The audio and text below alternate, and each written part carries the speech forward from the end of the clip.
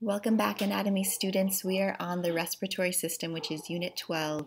You'll notice that we skipped Unit 11 on the endocrine system. So we're on pages 181 and 182. And again, those are the terms in the green boxes that you will be responsible for. You'll have lab pages due in 1 week on April 27th, page 189 to 190. And then I'll open up your quiz at 8 a.m. on Monday, April 27th. I'll briefly go over some of the lecture material that you guys might get in lecture. General organization and functions of the respiratory system. We divide your respiratory system into an upper and a lower respiratory tract, and we functionally divide it into a conducting portion where only air transport occurs, and a respiratory portion where gas exchange occurs. Your respiratory system performs inhalation and exhalation as well as gas exchange, and we call the external respiration exchanges gases between the atmosphere and the blood, and internal respiration exchanges gases between the blood and the body's cells. More functions of your respiratory system: it conditions the gas by warming, humidifying, and cleaning the air. It produces sound in your larynx. It helps with olfaction, or the sense of smell, and it helps to protect against airborne pathogens that you might breathe in. So we'll start with your upper respiratory tract, which includes your nose, your nasal cavities, your paranasal sinuses, and your pharynx, which is your throat. The nose is the main conducting airway for inhaled air. There's a little bit more here in the nasal cavity. Your nasal bones form the bridge of your nose. You have kind of this fleshy cartilaginous dorsum, which we all have different shapes of, and then the nasal cavity will be right behind the entrance to the nose. You can see here your nasal cavity is lined with pseudostratified epithelium. Your nasal septum divides the nasal cavity into right and left portions, and then you have concha, which form the lateral wall for each cavity. They're ridges that come out on the lateral wall. You have a superior, middle, and inferior nasal concha, and beneath each nasal concha there's an air passageway, and we call the air passageway a meatus, and I'll show you a picture of that here. So here is your pharynx picture on the bottom. First of all, you can see how we divide it into the nasopharynx, the area behind the nasal cavity, the oropharynx is behind the oral cavity, and the laryngopharynx is behind the larynx. And this picture shows a little more anatomy about those concha, which are bony, fleshy ridges that form the lateral walls of your nasal cavity. The superior nasal concha is the one at the top, the middle nasal concha is in the middle, and the inferior nasal concha is the one at the bottom. And then in the nasal cavity, right below those concha, you have your meatus. The superior meatus is the air passageway right below the superior nasal concha. The middle meatus is below the middle nasal concha, and the inferior meatus is below the inferior nasal concha. Above the nasal cavity, you can see those paranasal sinuses, your frontal sinus within the frontal bone, and the sphenoidal sinus in the sphenoid bone. And again, those are spaces within your skull bones. You can see your pharynx there and divided into the three categories. Right behind your nasal cavity, you can see your pharyngeal tonsils, and in the back of your oral cavity, I don't think they're listed. Oh, they are. You have your palatine tonsils in the back of the oral cavity. And then within the larynx, we have your epiglottis and some pieces of cartilage, which we'll go into detail more. So here are the sinuses. Again, the ones that you're responsible for will just be the frontal and the sphenoidal sinus. They make the bones lighter in weight, and they're named after the bones in which they reside. Here's a look at the sinuses and where they're located within the skull. Then here's your pharynx and the three regions that it's divided into. Again, the nasopharynx is behind the nasal cavity, oropharynx behind the oral cavity, and the laryngopharynx behind the larynx. Here is your nasopharynx. It's right posterior to your nasal cavity and superior to your soft palate. Within your nasopharynx, we have openings of your auditory tubes. And the auditory tubes will help with equalizing pressure when you go up in an airplane or up into the mountains, between the pressure differences between your nasal cavity and within your ear. Posterior nasopharynx houses one single pharyngeal tonsil, and we call those the adenoids. The oropharynx then is right behind your oral cavity. You have two pair of muscular arches on the lateral walls, and the palatine tonsils are embedded in those lateral walls between the arches. Then the laryngopharynx starts right below your hyoid bone and extends to the top of your esophagus. And again, this is the part of the throat that's right behind your larynx. Here's a look at the three regions of the pharynx and their functions and their characteristics of each. Then we'll get into the lower respiratory tract. It contains conducting portions and respiratory portions, which you guys will learn about in lecture. Here are the different structures of the lower respiratory tract, and we'll get into a picture soon, I promise. We'll start with the larynx, commonly known as the voice box. It connects your pharynx to your trachea. It serves as a passageway for air. It helps to prevent anything that you eat or anything that gets ingested from entering your respiratory tract. It produces sound, and it assists in increasing pressure in your abdominal cavity, both for sneezing and coughing. It's supported by a framework of 9 cartilages held in place by ligaments. The thyroid cartilage is the largest of the cartilage, and I'll show you a picture of that. Its V-shaped anterior projection is called the laryngeal prominence, or the Adam's apple. Testosterone causes males' Adam's apples to be more prominent. There's a ring-shaped cricoid cartilage right below your thyroid cartilage. The epiglottis will be the little spoon-shaped cartilage projecting superiorly. When you swallow, the epiglottis closes over the larynx so food does not go down your trachea. And there's other small paired cartilages to help with sound production, as you can see there. The only one that you guys need to be familiar with, besides the cricoid and the thyroid cartilage, is the arytenoid cartilage. And again, I'll show you a picture here coming up. So here's the larynx.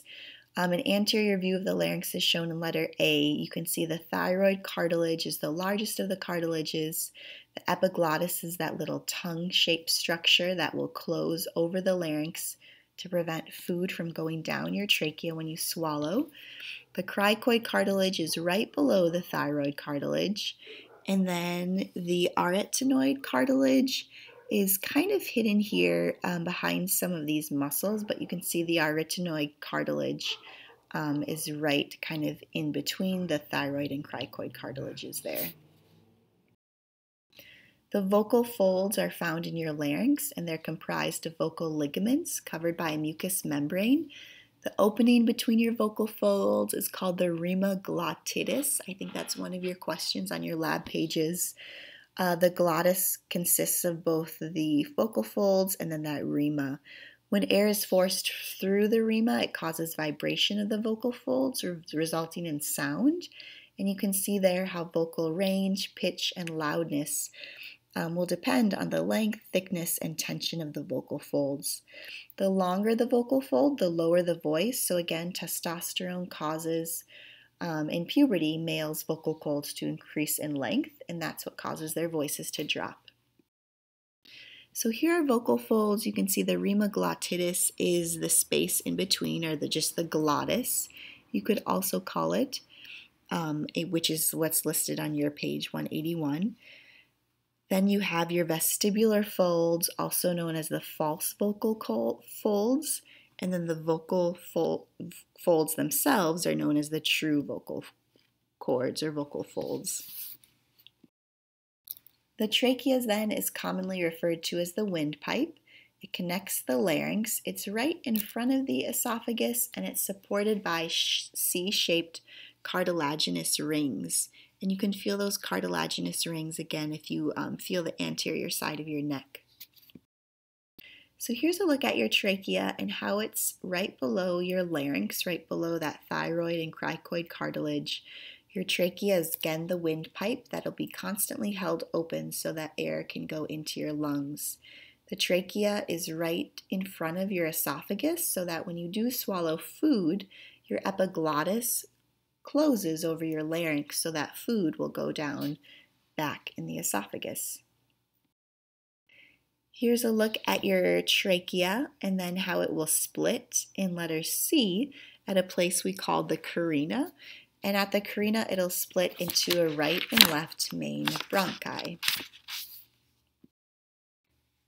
So at the level of the sternal angle, your trachea will split into what we call primary bronchi. So primary bronchi are the first splitting of the trachea. Continued splitting leads to progressively smaller tubes into what we call secondary and tertiary bronchi. And you can see these listed here. You can see your larynx, the trachea coming down, the right and left primary bronchi, and then the lobar branches and segmental branches. Again, the lobar branches would be secondary bronchi and segmental branches would be tertiary bronchi. So basically your trachea just splits into smaller and smaller pieces to get air to every part of the lungs. So your bronchial tree, many levels of branching occur. I'm going to continue past this slide. The bronchi branch into smaller and smaller tubes, and then they eventually branch into what we call bronchioles, which can be controlled by your nervous system.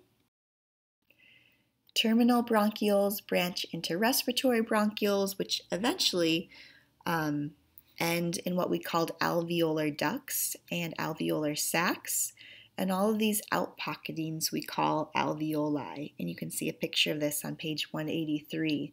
The alveoli, the wall of the alveoli, is where gases, oxygen and carbon dioxide, will diffuse between the blood and the air in the lungs. And you can see here the bronchioles branches from the pulmonary artery and pulmonary veins coming into the alveoles, bringing air to the alveoles and showing where gas exchange between carbon dioxide and oxygen will occur. If we look into the gross anatomy of the lungs, each lung is conical in shape. It has a broad inferior base resting on the diaphragm and a pointed superior apex. The lung's costal surface contacts ribs, and the mediastinal surface faces them medially to each other. This surface houses a concave region called the hilum, and the root of the lung is what enters at the hilum, and that will consist of the bronchi, pulmonary vesicles, lymphatic vessels, and any nerves going into and out of the lung. So here's a look at the gross anatomy of the lung itself. You can see the apex, the superior lobe, and then the different lobes itself of the lung. You can see the cardiac notch is the space within the left lung, which will leave space for the heart to sit. And the cardiac impression is within that. And I'll show you another medial view of this. So you notice here the right lung has 3 lobes to it, the superior, middle, and inferior lobe. And the left lung just has a superior and inferior lobe to it. It's smaller because it needs to leave space for the heart, which will sit within that cardiac notch. Here's a medial view of the gross anatomy of the lungs. You can see the cardiac notch and the cardiac impression on the left lung, which is where the heart will sit. You can also see the area called the hilum, and that's where all the blood vessels, bronchioles, will enter and exit out of the lung. You'll notice that within this hilum, the pulmonary artery is in blue and the pulmonary veins are in red. And this will be the only time in the body where you'll see arteries as blue and veins as red. And that's because the pulmonary arteries are taking blood away from the heart that's deoxygenated. And the pulmonary veins are bringing blood back to the heart as oxygenated, so they will be in red. The left lung is slightly smaller. It has that cardiac impression and cardiac notch with the superior and inferior lobes, and the right lung has the superior, middle, and inferior lobes. We'll look at the segments of each lung here. And the segments just correspond to each branch of the bronchioles that reach out to it.